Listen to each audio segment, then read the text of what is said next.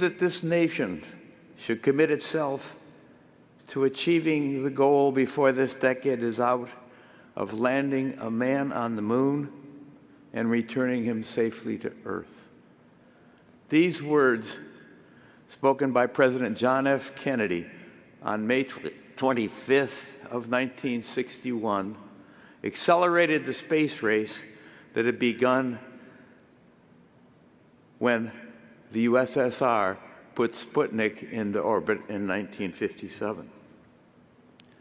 Well, soon after John Kennedy issued this challenge, the president of the American Society of Civil Engineers asked the technical committees throughout the society to study and contribute to solving important issues that would need to be looked at if this goal was to be achieved.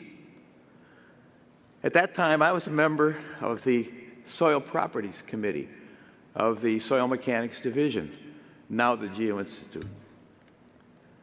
And I agreed to take a look at what we thought might be awaiting us up there on the moon. And there was a lot of speculation about what the surface material would be. It's called, the soil up there is called regolith by the geologists. But anyhow, there was a lot of speculation, ranging from hard rock-like surfaces to thick layers of soft, fluffy stuff, maybe like cigarette ashes, to green cheese. So we speculated about that for a long time. Fortunately, there were a series of pre-missions, in a sense, to what ultimately happened, where we learned more. There was a Ranger program, which was a camera and a spacecraft that crashed into the moon, sending back pictures. There was a Lunar orbiter program, cameras flying around the moon. Then there was the soft-landed surveyor program, which really put a great deal of the information in better focus. Well, as the Apollo launch goal approached, there were a lot of experiments that were developed for the missions, and teams were put together to work on these. And there was a small group of us in soil mechanics. You may know or have known some. First was Nick Costas, who was working with NASA at the Marshall Space Flight Center. Then David Carrier, who was a recent PhD in soil mechanics from MIT, who went to work for NASA in Houston. There was the late Professor Ron Scott, who was at Caltech, and he was involved in the surveyor program and did really great work with the Jet Propulsion Laboratory in Caltech, with what went on then, and I was involved as well. And so we were first a little subgroup within the field geology experiment. Then later on, the four of us were split off as a team doing what was then called soil mechanics.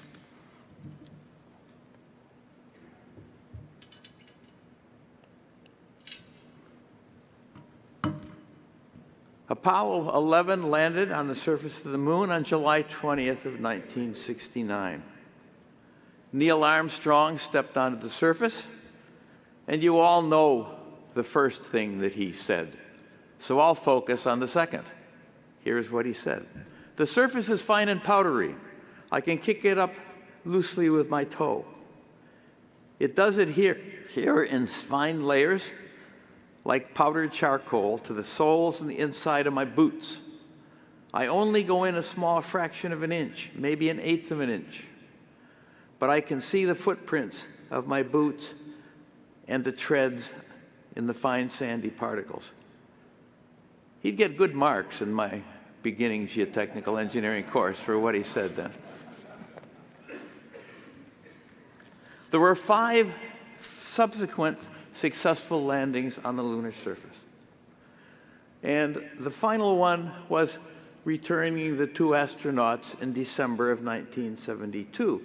And the last 2 astronauts to leave the moon were Gene Cernan and Jack Schmidt. Jack Schmidt, or Jack Harrison Schmidt, actually was a geologist.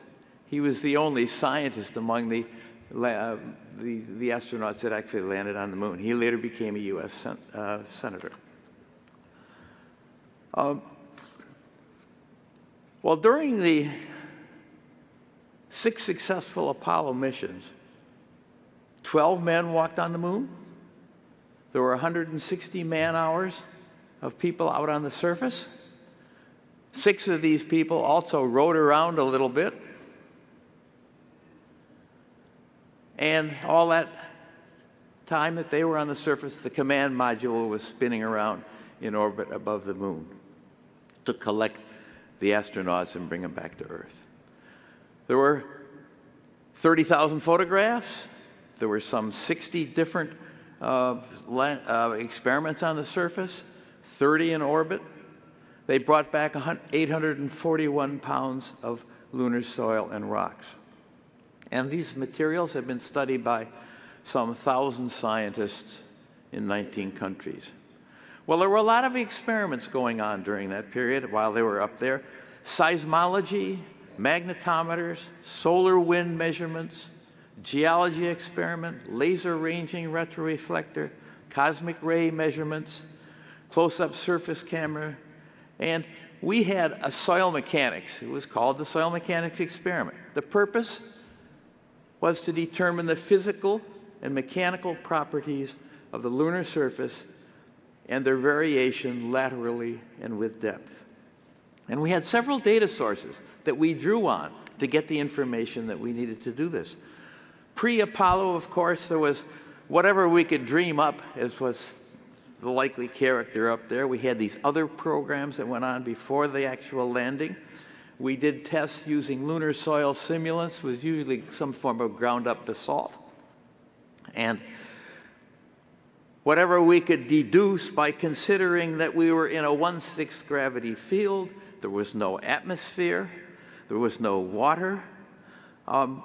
It was cold in the lunar night, minus 153 degrees C, and it was very hot when the sun was shining on the surface of the moon, about 107 degrees C.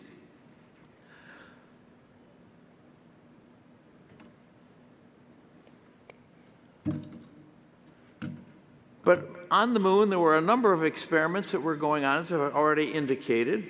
And during the Apollo missions themselves, whatever the astronauts did, wherever they went, and whatever they did when they got there, was strictly defined, rehearsed, studied in great detail before they ever left the Earth. And so these extravehicular activities called EVAs were where they did all the sampling, testing, exploration on the surface, and all that sort of thing.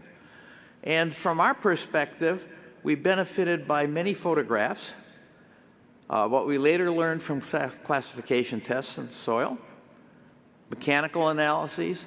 They drew core tube samples. They dug a trench for us. And we had a couple of penetrometers in the later missions.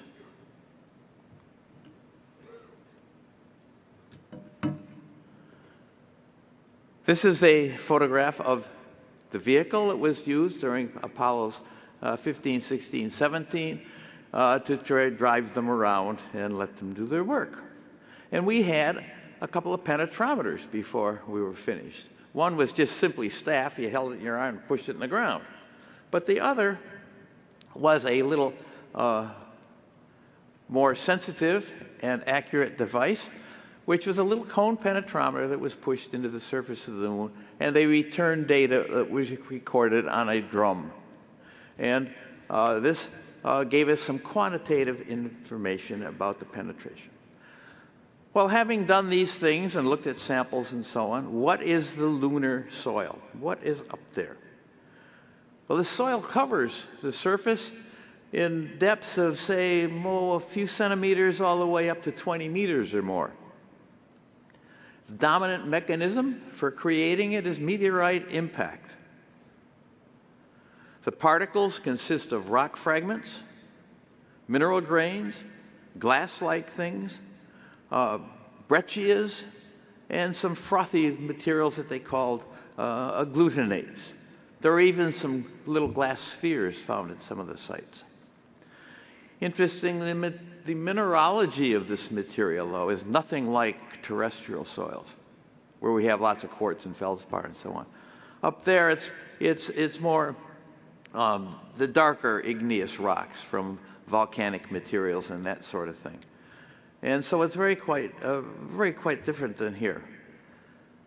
Basically, it classifies as a broadly graded, silty fine sand, silty fine sandy material, SM or ML in the Unified Soil Classification System. What are the properties? Well, there's a variable density from 1 to 2 grams per cubic centimeter. The density and the strength increase with depth very noticeably. There's a little bit of cohesion of that stuff up there, maybe 0.1 to 1 kilonewton per square meter. The friction angle depends most on how dense the soil is, and it's been measured to be in the range of, say, 30 to 50 degrees. Obviously, the density controls the strength. It's less dense and weaker on slopes and crater rims.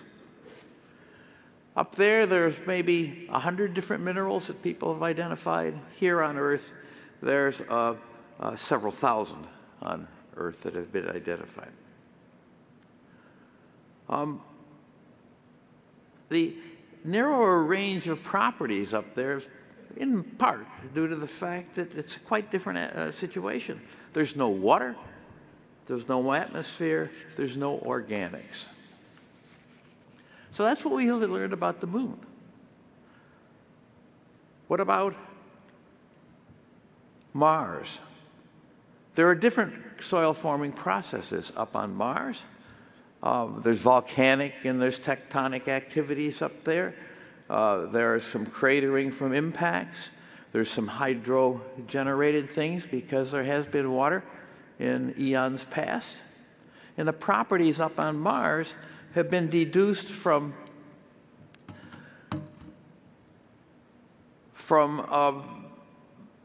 photographs, from interactions of landers and rovers with the surface, remote surface sampling measurements, and some vehicles that they've had up there doing work, and interactions between what they were doing and the surface of Mars. And it's like a moderately dense earth soil, such as a clay, silt, and with some sands and granular material and pebbles. The most recent landing on Mars was in November of last year, this InSight mission. And the InSight mission is designed to learn two things primarily: about the seismicity and about the thermal properties of the material. They're capable of drilling to a depth of about 16 feet up there. And they have two primary instruments that work up there, and that mission is still going on. So where do we stand with respect to geotechnical engineering on the moon and Mars? I think the knowledge of things on the moon is pretty good now. Silty fine sand increasing relative density with depth, and we know about its compressibility, we know about its strength, and those types of things. On Mars, it's more variable, it's less understood, but we still have a pretty good idea that it's got some pretty good supporting capacity and so on. And a characteristic of both environments, the moon and Mars, is there is dust, and the dust has caused a lot of problems. We concluded that the surface of the moon and Mars are capable of supporting vehicles and structures of various types that are envisioned for the next generation of exploration in those remote locations. And you can conclude, I think, that were it not for the harsh environmental conditions, in addition to the great distances and their impacts on material transport and communications, For example, it takes from 4 minutes to 24 minutes for the signal to transit between Mars and Earth, depending on how far the two bodies are apart at any given time. But if it weren't for that, pretty straightforward geotechnical engineering, you could conclude. Of course, those are big obstacles to overcome. Well, what's next? NASA, with commercial and international participation, plans to launch robotic lunar missions in as early as 2020. The focus is on understanding of lunar resources and preparation for sustained human presence up there. They're going to launch from NASA's modernized spaceport at Kennedy Space Center using a new heavy rocket that's called the Space Launch System. And flights with astronauts are being planned for as soon as the early 2020s. So that's a very, very brief overview of what's been going on up there. And if you think about it, it's a good time to begin celebrating the 50th anniversary of the first lunar landing, because that's coming up on July 20th of this year. Thank you.